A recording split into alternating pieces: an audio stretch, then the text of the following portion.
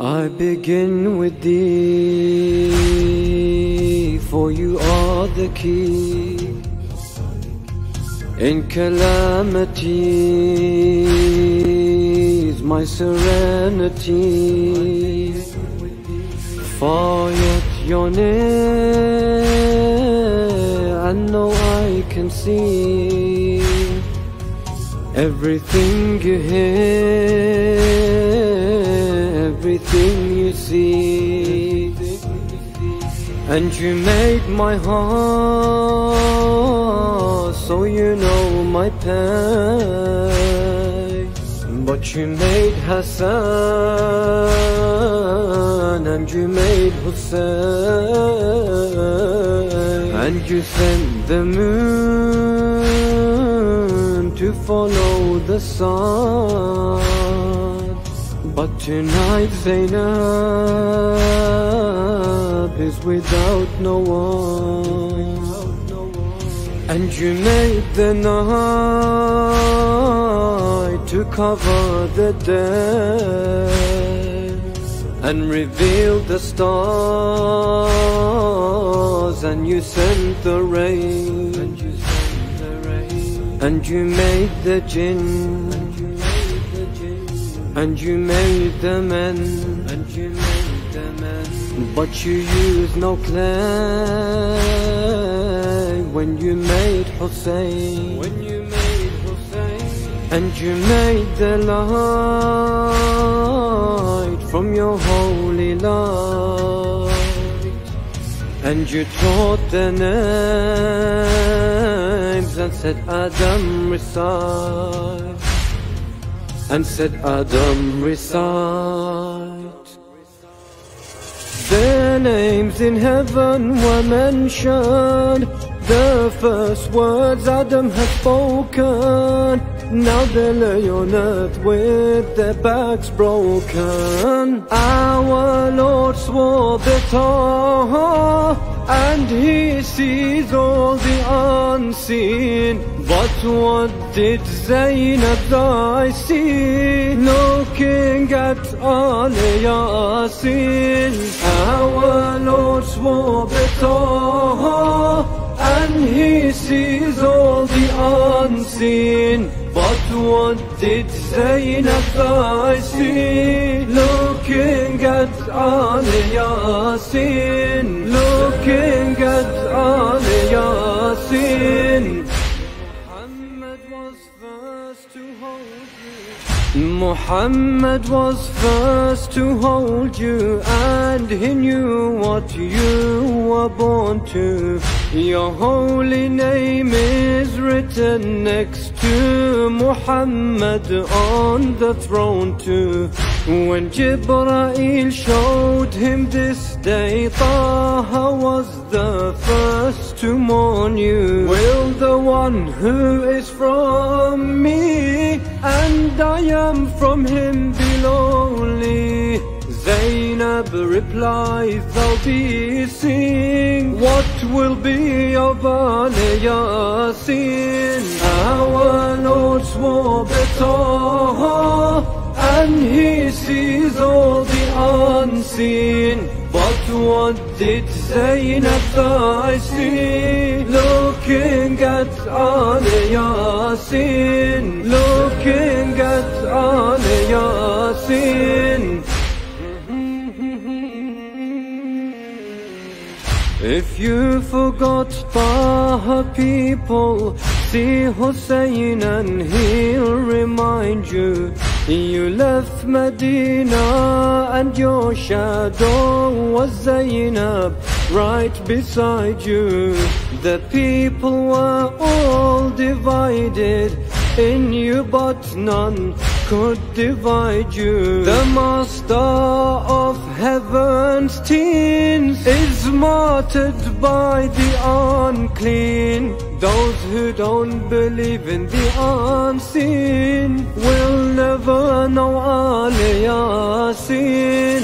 Our Lord swore the Torah, and He sees all the unseen. But what did Zainab's eyes see, look looking at Ali Yasin, looking at Ali Yasin.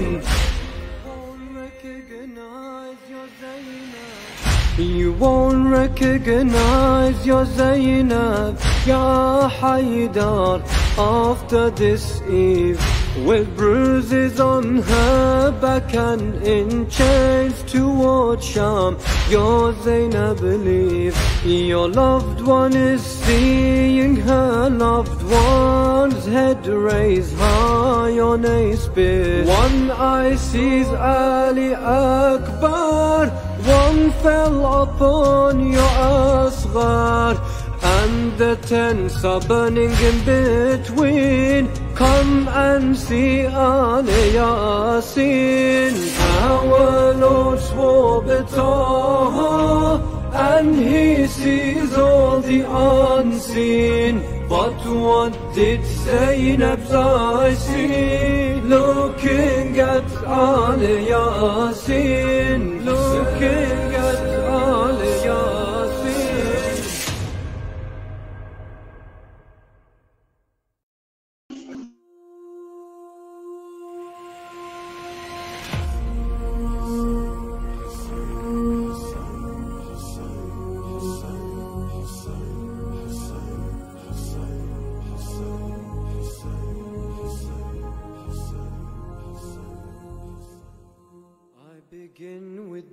I begin with thee, for you are the key in calamities, my serenity. Far yet you're near, and no eye can see everything you hear, everything you see. And you made my heart, so you know my pain. But you made Hassan, and you made Hussein, and you sent the moon to follow the sun. But tonight Zainab is without no one, and you made the night to cover the dead, and revealed the stars, and you sent the rain, and you made the jinn, and you made the men, but you used no clay when you made Hussein, and you made the light from your holy light, and you taught the names and said Adam recite, and said Adam recite. Their names in heaven were mentioned, the first words Adam had spoken. Now they lay on earth with their backs broken. Our Lord swore betaha, and He sees all the unseen. But what did Zainab's eyes see? Looking at Ali Yasin. Our Lord swore betaha, and He sees all the unseen. But what did Zainab's eyes see? Looking at Ali Yasin, looking at Ali Yasin. أعوذ بالله من الشيطان الرجيم. بسم الله الرحمن الرحيم. عظم الله أجورنا وأجوركم بمصابنا بالحسين الشهيد. بسم الله الرحمن الرحيم. الحمد لله رب العالمين، وصلى الله على خير خلقه أجمعين محمد اللهم صل على محمد وعلى آله الطيبين الطاهرين المعصومين المنتجبين الذين أذهب الله عنهم الرجس وطهرهم تطهيرا اللهم صل على محمد وعلى محمد.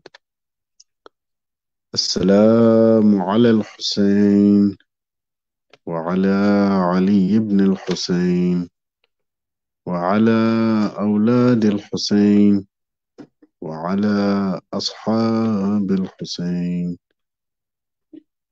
صلى الله عليك يا أبا عبد الله وعلى الأرواح التي حلت بفنائك. عليكم مني سلام الله أبدا ما بقيت وبقي الليل والنهار ولا جعله الله آخر العهد مني لزيارتكم.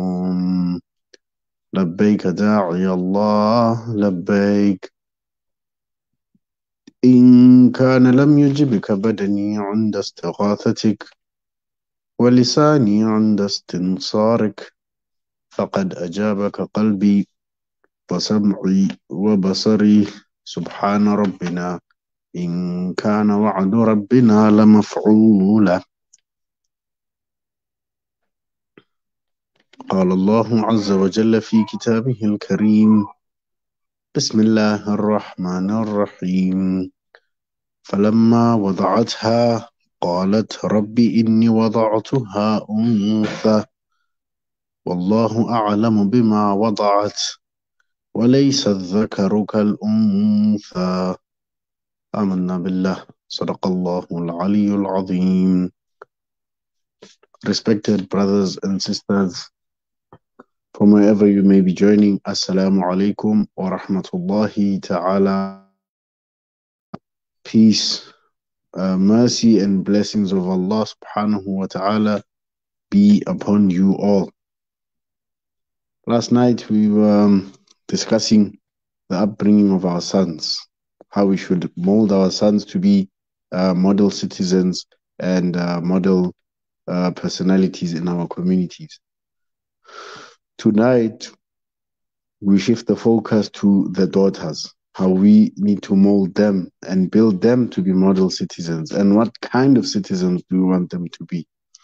Because whatever aspiration that we have for how we want our daughters to turn out will depend heavily on how we raise them. Because the upbringing will be the reflection. Also, the upbringing, however far they go in life, will be a projection of the upbringing that they are afforded. So it is very important and very and indeed imperative that we pay attention to how we raise these two. Of course, we need to raise both our boys and girls upon the tenets of Islam and raise both our boys and girls to be the best Muslims possible, a better generation of Muslims than we are, inshallah. If this generation could produce mashayikh, students of Hausa, let the next generation have professors in the Hausa, and the generation after that to have mujahideen, inshallah, if we cannot have one in our generation.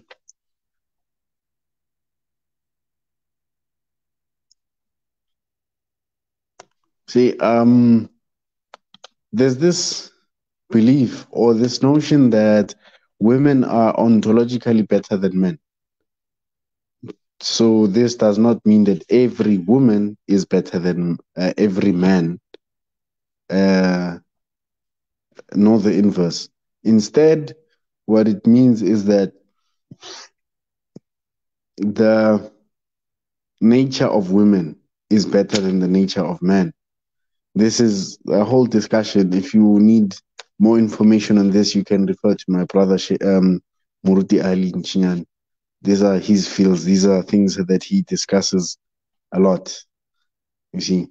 But taking from that principle, we understand that women become baligh earlier. They become religiously obligated do to do all the wajibat, all the obligatory actions earlier. Thus, yes, women do mature quicker. They mature before men. This is true. One. So now,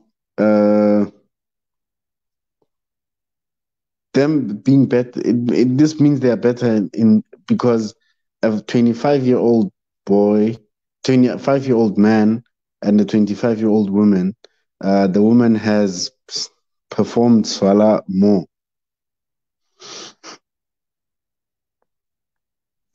She could have been performing salah for about 16 years, whereas he has been performing salah for only 10 years. You see.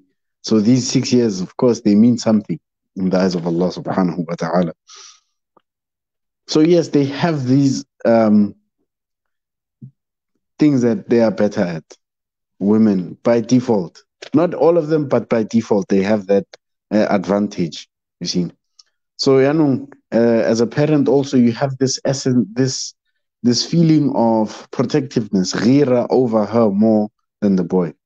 There's in some cultures, especially when a child is born and they're a boy, like, zakula. He'll grow anyway, men, they fend for themselves. But when it's a girl, then it becomes a little difficult. You see, then it becomes a difficult. Then the father starts getting stressed. Or, I need to be involved in this child's life. When the child is a boy, it's more difficult. It's for a man, for the father to want to be involved. They're like, he'll grow up. It's fine. He'll find his own way. But when it's a girl, they will run to the moon and back for the sake of their daughters.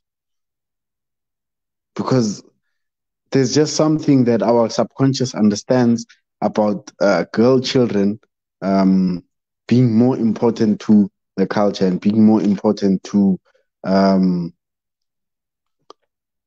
progress of a society, that we cannot explain it, but it's there deep down in our hearts. We know it and we acknowledge it. You see, we see this also. There's this ontological difference that when the wife of Imran, fell pregnant after a long time, also of seeking a child and asking God for a child after many years of being married. This is the thing. From this story, actually, what we need to learn is that if, for example, you're 25, 30, 32, 37 even, and you can't get a child, you've been married, be patient. Who knows? Maybe Allah subhanahu wa ta'ala has willed a child for you in the future. When you are 40, when you are 50. It's not all of us that are going to have children in our early 20s, in our 30s, or maybe He willed for you a child in the 40s. Maybe this is a test of your patience, that Allah knows something about you. He knows something about you that if He gives a child to you now, you might lose a certain touch with Him. Yes, we have those teachings that some people are deprived because Allah subhanahu wa ta'ala enjoys listening to their voices. And He knows that if He grants them what they want, then they will stop calling on Him. We do have such a teaching. But this is from this story and from the story of Abraham, we learn this, that you can wait. It's not a race. It's not a race to have children young. Yes, of course, it's advantageous because you grow with them, you play with them, and so on and so forth. But it's not a race.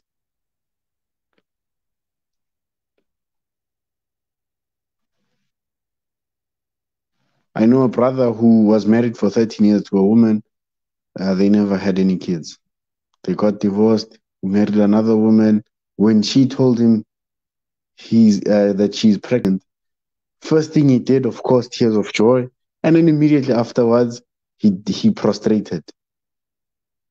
You see, this shows you that no, this person, now Allah sees that no, this person will not cease praying for me, even if I grant them the child.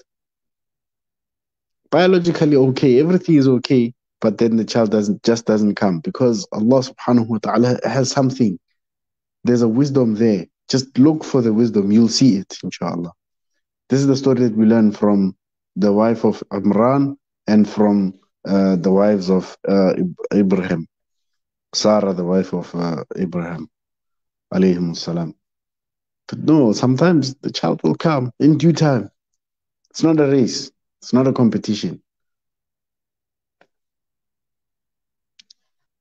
And it's also Allah's will that some He gives children of only boys, some only girls. Sometimes He mixes them boys and girls, and then He made who He wills to be barren. Some are barren. Allah did not will for them to have children. This is also a blessing for you. Just look for the blessing of Allah subhanahu wa ta'ala in everything, inshallah. So she said once she went through the pregnancy and then said that inni nadhartu lirrahmani ma fi batni. I have vowed whatever is in my belly to the most merciful. So when in those times, what this meant is that when the child is born, they'll be taken to the temple and raised in the temple and grow up in the temple. And now only boys were permitted in the temple, and then they were raised there.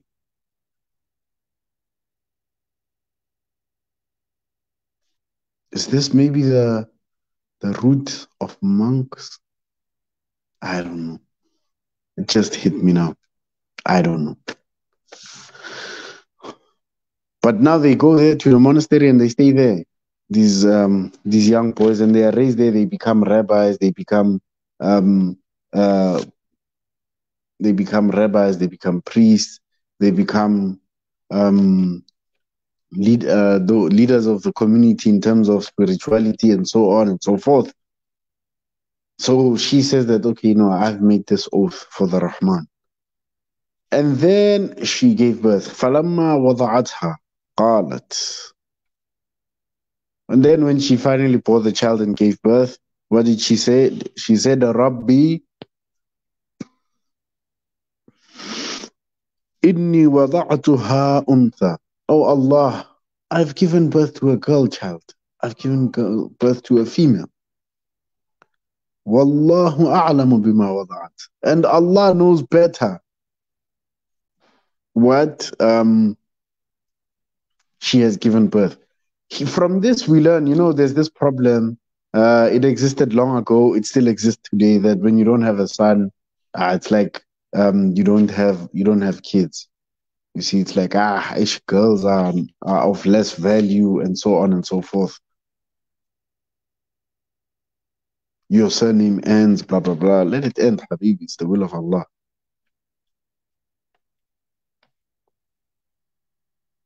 Wallahu a'lamu bima wada'at.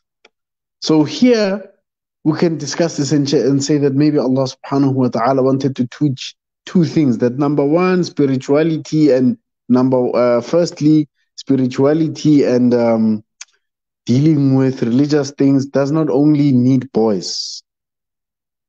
It's not only special for boys. Girls can also participate in it. Women can also participate in it. Different levels, different extents in different departments. Maybe that's the lesson that Allah subhanahu wa ta'ala wanted to teach by she made an oath for the child, and then she wanted to put the child in the monastery. So Allah wanted to teach everyone that no, even women are welcome in the temples to do religious work, to do God's work. That's number one. Number two is to remove this notion that only a child is a boy. That when you have a child, the boy child, now you take pride. Yeah, mashallah, a boy child. Baba, the girl is much better for you. She is mercy, he is a blessing. She's mercy, blessings will be questioned about them. I blessed you with 500,000 rands. What did you do with it? But mercy, you'll never be questioned about it. It just keeps coming and coming and coming. So these are the two things that possibly could be the reason why Allah subhanahu wa ta'ala Instead of giving Imran a boy, gave Allah subhanahu wa ta'ala gave him a daughter. That no, the religious work can be for women as well. No, a child is not only a boy, even a girl. They have their value. This is important. والله أعلم بما وضعت وليس الذكر كالأنثى. And then comes this affirmation that no, yes, of course, a boy is not the same as a girl. There is a difference between the two. That difference, yes, exists. However, this does not mean the one is better than the other, the one is higher ranked than the other. That is by default, no, it depends on each of their works. So this is one of the first things that we need to teach our girl children. Not that they are better than boys, no, a'udhu billah. Boys are, and boy, as I said yesterday, boys, men, husbands are endangered species. We need to take care of them. Girls, alhamdulillah, it's just that the source of this protection of girls cannot be trusted, the media. The media is the same one that objectifies the girls, teaches them that certain outfits are better and certain outfits are oppression and so on. So it materializes them and commodifies them and then says it's protecting them.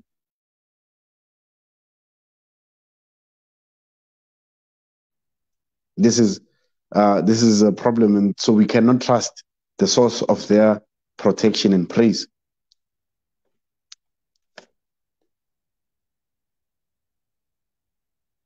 But we need to teach them, our girls, we need to teach them that, look, yes, biologically, there's that advantage for men that they can lift heavier weights, they can run a bit faster, they can climb. They can. There's these things by default that are there because of the biological aspect. But we should teach them also that no, you can do that stuff, and don't compete with boys. Don't compete with boys in being boys. Let the boys be boys. Don't compete with them. However, you can also do this stuff. Just as we said that we should teach the boys how to cook and clean and iron and so on and so forth. Whatever is said to be should be left for boys should also be taught to the girls. Teach your girls garden work. Teach your girls garden work. Teach your girls some handiwork as well. So when you if you get a puncture, don't only call your boys, call the girls as well. Show them how it's done. This is not killing chivalry, but it's just creating girls that can do things for themselves. This is very important. And sticking true to the nature of women is that women are teachers. You teach a man, you teach a man, you teach a man. You teach a woman, you teach a nation, as the saying goes. So when you teach, because girls love that kind of teaching, they love explaining, they love all of that. It's in their nature. Plus, they are naturally expression-wise more gifted. So teach her. Teach her. It's surprising that some Muslims were rejoicing and happy that a certain party,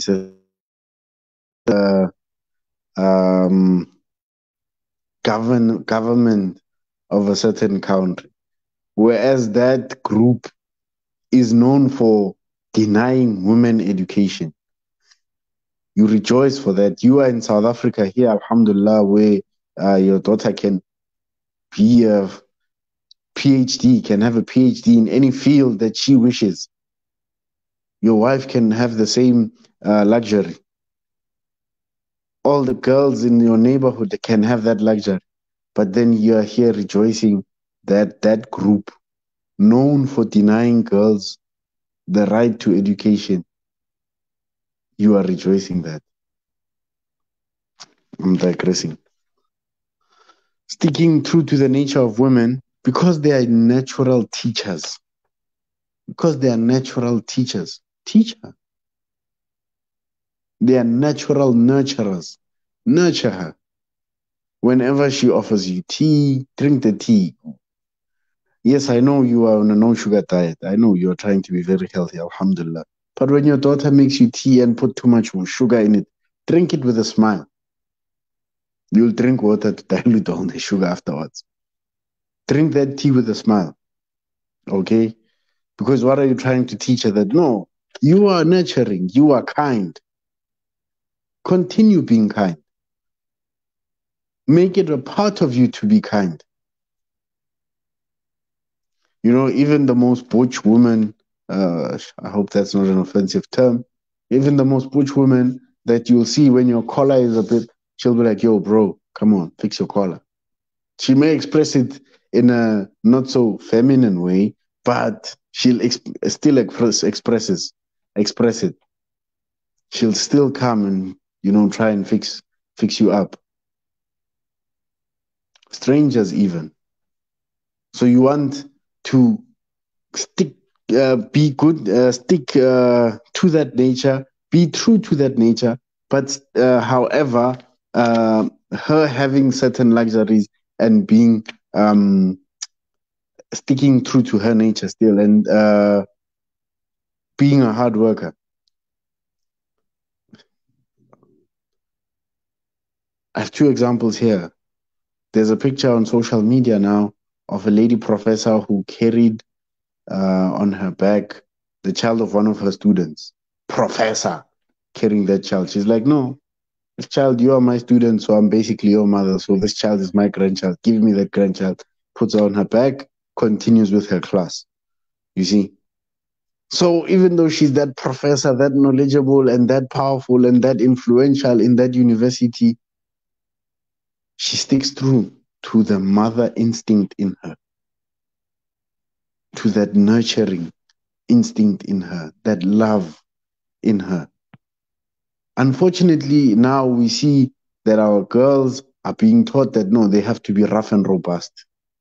Yeah, rough and robust, a little rough around the edge, but with a little spices and sweets. Not a problem. Second example, I was traveling public transport with Akela. So she starts crying and everything. New father at the time, child is 1 year and a couple of months. Everyone could see that this guy is in distress. Some ladies, I don't know them. I've never seen them before. We never even exchanged names, contact, nothing. She was like, give her to me. I gave her to this lady for 1.5 hours, 2 hours. She's sitting on this lady's lap comfortably, even fell asleep. I'm looking at this lady. She's like, I know she's asleep. Give me the bottle, and so on and so forth. When we got off, she's like, no, take care of your child. Bye, bye. Khalas. No pay, no nothing. She just saw that this new father is in distress and doesn't know what to do, doesn't know how to cope. I think she just took the child. That's the beautiful nature of women. Now, if we lose this, unfortunately, is that it has an effect on the others. There's the other viral video that you saw. Old woman gets in a bus, all the guys are sitting down. Chivalry is dead. Is there a gentleman to stand up and sit for me?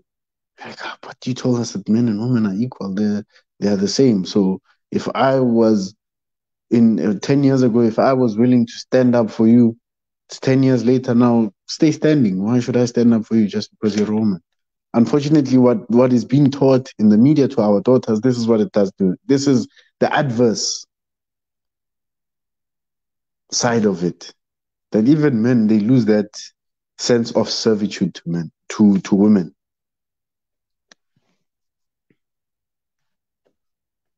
Girls are kind and soft. So also show her that kindness and softness. Amir al-Mu'mineen alayhi salam, what does he teach us? He teaches us that when you come home with gifts, start with the girls, from the youngest to the oldest, then go to the boys.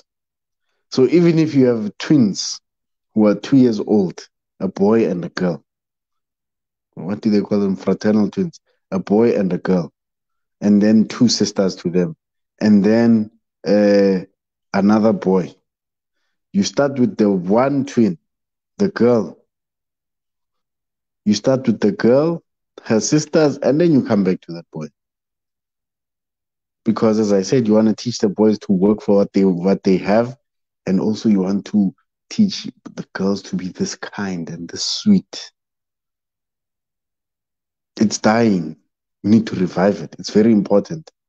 Because if our community does not have women of this nature, we're in trouble.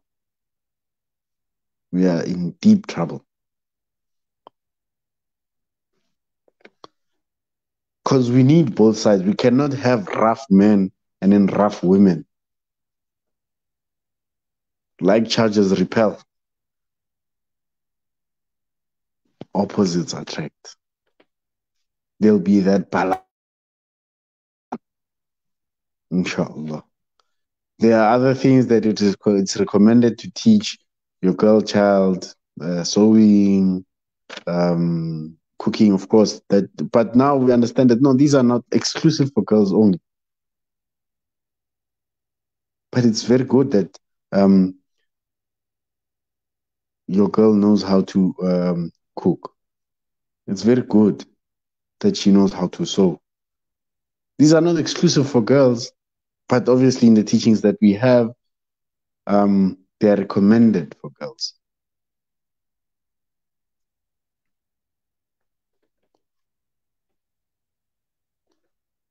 So these are the kind of girls that we want.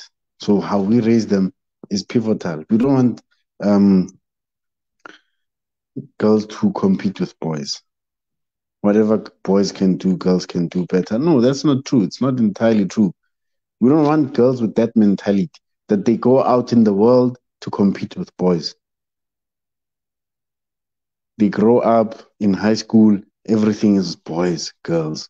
In primary school, boys, girls. No, these people are different. I personally, I don't know. I'm on the fence about these boys' schools and girls' schools, like a school exclusive for boys and a school. I'm on the fence about it. But maybe that's better for the natural growth of girls. I don't know. I'll have to do my research.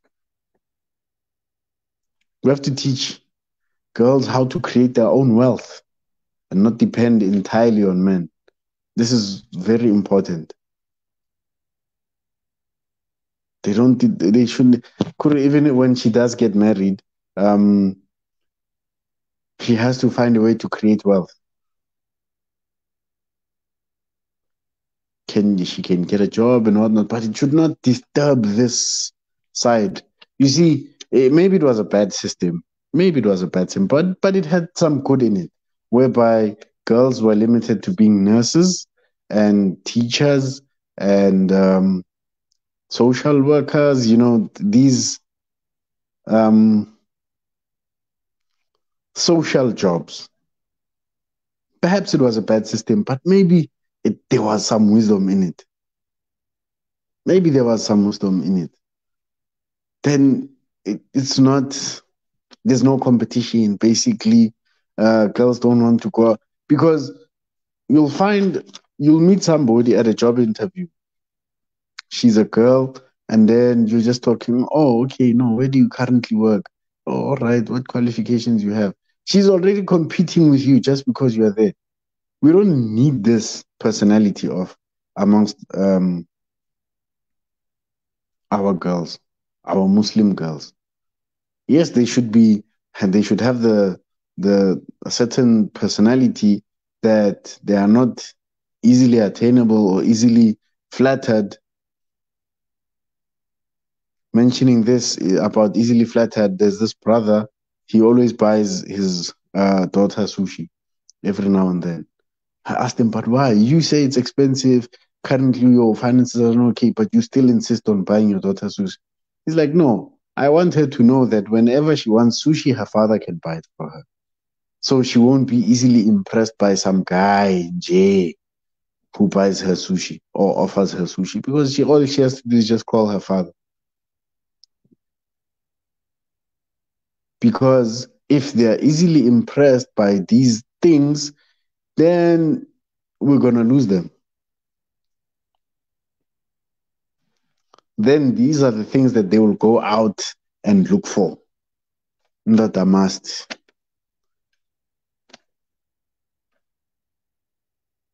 But if she gets these things at home, it's just normal for her.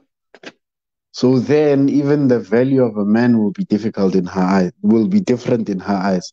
It won't be the material things it will be he can provide primarily. It will be mostly the metaphysical things that he can offer. She'll fall in love with his mind. She'll fall in love with his manners. Then you know that I know the next generation is safe. But so long as indoda must, first conversation, minang tandi mali. What are we going to gain? Is there anything we're going to gain from having mothers that like that? Because they will only give us daughters of the same mentality. They are the teachers, of course.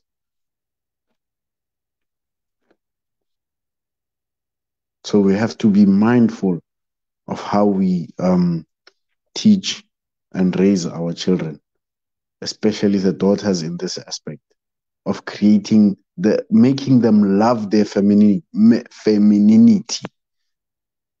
making them love being girls, showing them how good it is to be a girl, having role models. Yes, of course, they need to they need to learn physicality as well. They need to learn their martial arts and so on and so forth. But on display must be their woman nature.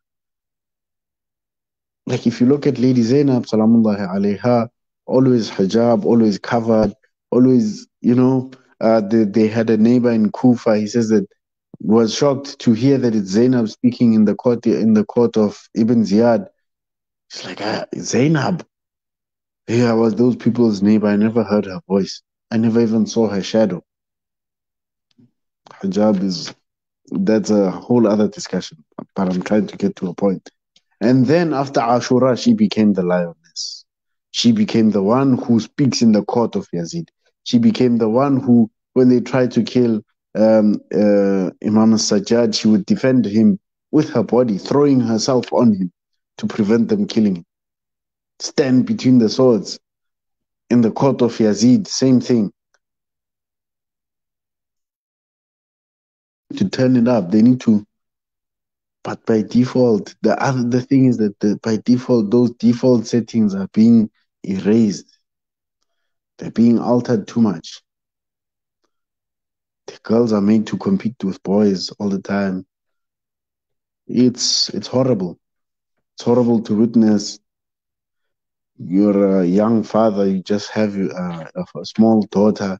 You are afraid of the world that you are bringing her into. We have to be very mindful about this. About daughters, we have to clear some shubuhat about the daughter of Imam Hussein alayhi salam, Sukaina. She's accused of, there was a time poetry was seen as something lowly and something not reputable. You see, it was as if, no, the Quran, the certain mindset that, no, the Quran came, so it abolished the age of poetry competitions, blah, blah, blah, due to a lack of understanding. So she'll always be accused of, no, she used to attend and host poetry sessions. Yeah, no. And then now poetry is in line with what music? No, she used to enjoy music and what the no, Bibi Sukaina used to host majalis of Abu Abdullah al-Hussein. This is what she used to do from that young age until she passed on. You see it? That's what And the thing is, the majalis that she used to hold were only for women. So even if they say that, no, she used to display her hair, Baba, they're only women. They're only women. What's the issue? What's the problem? There are only women there. You see, um, when people cannot find a fault in you, they will fabricate a fault for you. So even the things that you do that are normal, they will be taken and used as weapons against you. I'm sure we're done. We're clear on those two misconceptions. It was not poetry sessions that she was holding and hosting. It was the majalis of Abu Abdullah al Hussein alayhi salam. And obviously, at these majalis, poets come. Of course, female poets. Imam al Radha alayhi salam used to do the same thing. He would put a curtain, have his woman on the other side. Ta'abal is there. Ta'abal recites his masa'ib, recites his poetry. The women cry on the other side. Ta'abal this side only with men. They used to do this. It's not a problem with that. Having poems reciting for Abu Abdullah al Hussein, probably one of the most rewarding things in the majalis. They say, no, she left the path of her father, blah, blah, blah. No, a'udhu billah. Respect her, please. Also, this is a challenge that I want to give to the ladies. Don't only read about Sukaina or Ruqayya as that young girl in um, who was there in Ashura, uh, whose earrings were removed on the 11th night, a night like this. Don't just end there. Read about her life, how she stayed after that. You can gain some inspiration from that. Even Lady Zainab, don't let your studying her life only end with Ashura and Arba'in and then skipping many years and then go back to her and then get to her martyrdom. Let's not do that. Let us make effort to learn about these personalities that we take our ideology from. It's imperative that we do so.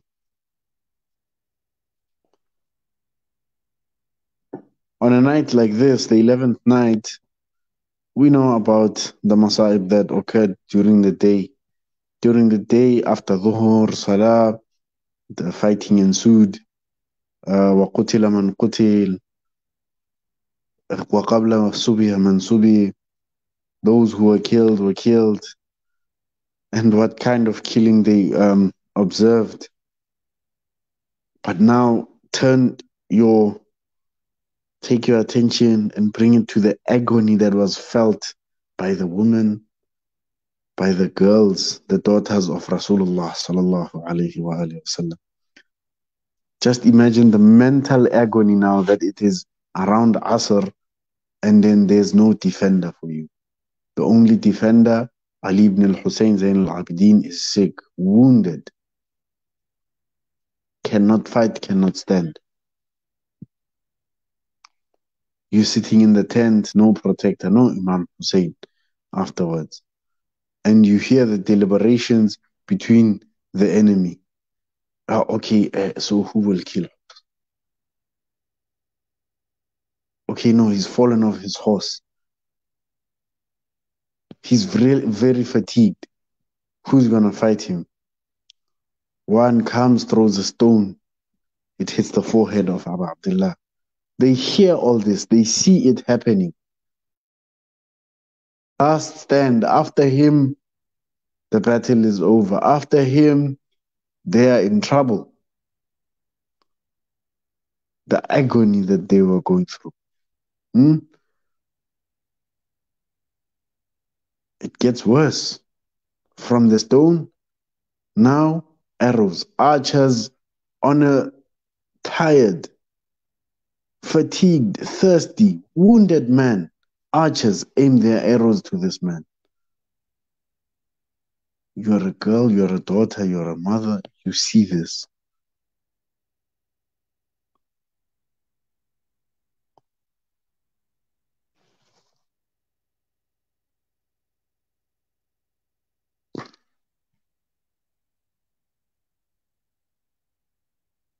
It gets worse. Not only arrows, they throw spears at Abu Abdullah al-Hussein.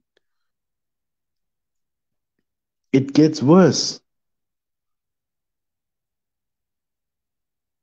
because nobody wanted the responsibility of killing Hussein, so they had to injure him, cut him here, cut him here, with swords. One cuts this arm, one does this, one does that. And now comes Al-La'in Shimr bin Dil Joshan, sitting on the chest of Abu Abdullah al-Hussein with a blunt knife that he had to strike the neck of Abu Abdullah 12 times.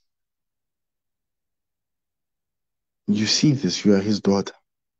The Masa'ib. They just imagine how horrible it is to witness such. It gets worse. They call horses, they assign horses. These horses are called Al-A'wajiyah. So these horses, Khayl Al-A'wajiyah, they are these horses are trained that each leg of this horse can lift about 50 pounds or 100 pounds. Can't remember the numbers correctly. Each leg of this horse can lift about that much. So imagine the crushing down power when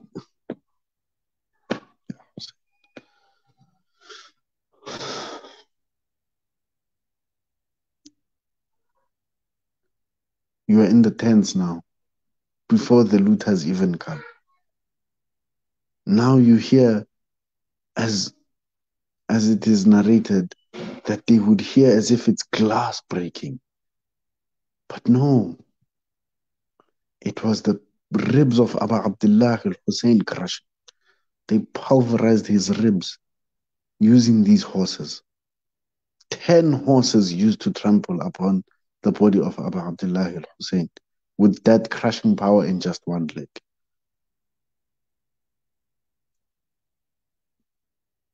And then it gets even worse. Now that is done, the attack is on the tents now. Your last covering. They throw torches, they burn the tent. You run outside, they pull off your cloak. They see a little girl. Now it's booties of war. They pull off the earrings of the girls. They whip the women. They lash them. They chase them. They chain them. They make them ride on saddleless camels. One poet describing this whole image, he speaks about the 11th night. Oh, what a night it is. He says that one of these Zalimeen offers water to Ruqayya. She says that, no, I will not drink before my father. Take me to my father. She says, where is my father? They show her a pile of rocks with spears pointing out of it and arrows and whatnot. That is where Hussein is. She says, no, that cannot be my father. I cannot drink before water before my father. They take her, they say, there, on the spear is the head of your father. But now she's little, she can't get that high. This is the poet describing this. She raises this cup of water. She says, Father, drink. No response from him. She asked this very enemy. He's like, please make my father drink.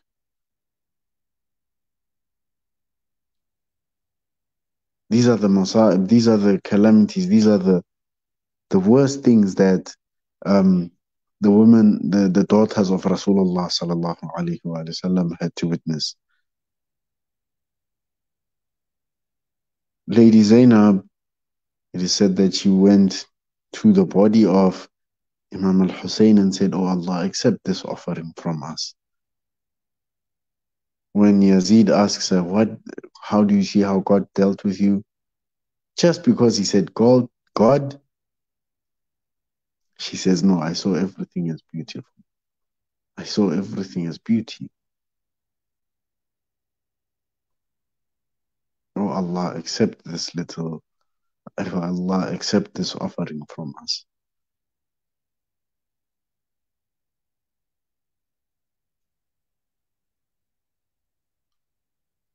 We ask Allah subhanahu wa ta'ala to place and keep the love of Abu Abdullah al-Hussein in our hearts, inshallah. We ask Allah subhanahu wa ta'ala to not remove the love of Al Muhammad from our hearts, inshallah. We ask Allah subhanahu wa ta'ala to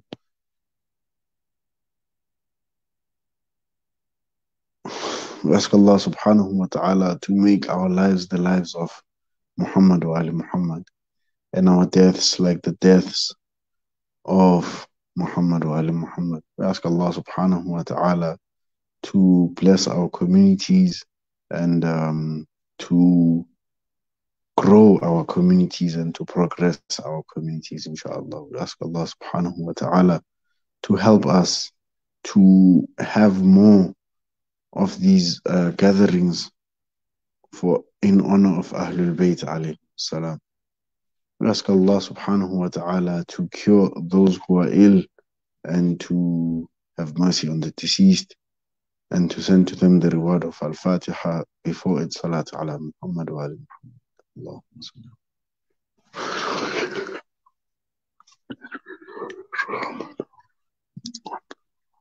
العالمين الرحمن الرحيم مالك يوم الدين إياك نعبد وإياك نستعين اهدنا الصراط المستقيم صراط الذين أنعمت عليهم غير المغضوب عليهم ولا الضالين